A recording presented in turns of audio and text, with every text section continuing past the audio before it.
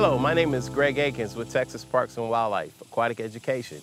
Today I'm going to talk to you about the different types of gear you need when you go freshwater fishing. Of course, this is the freshwater fishing pole. It's a closed-face reel. It's real easy and simple to use. It's a push button. I have the bait cast and I have the open-face reel. When we're freshwater fishing, the types of gear you're going to need swivels, you're going to need hooks, you're going to need bobbers, you're going to need weights, and maybe some split shots based on the type of water you're going to be fishing in. What we want to do with these split shots is we want to put them on the line and we want to crimp them with our fingers. And then you can put more than one on and you can actually adjust it. These alloy split shots are really good and they're safer in the water than the actual lead type. The bobber is real simple. Basically, you're pushing down on the button to put it in on the bottom. And then you grab the bottom of it and then you push down on the top of it.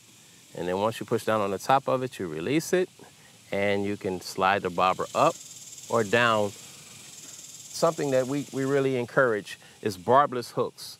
These barbless hooks are really great, and as long as you keep pressure on that line, you don't have to worry about that fish getting off the line as long as that line is tight. Beautiful bass. As far as safety is concerned, this hook is easy to remove from a fish as well as from a human being. Lures. I recommend the jig. The jig is great for small species, especially your brim. There he goes.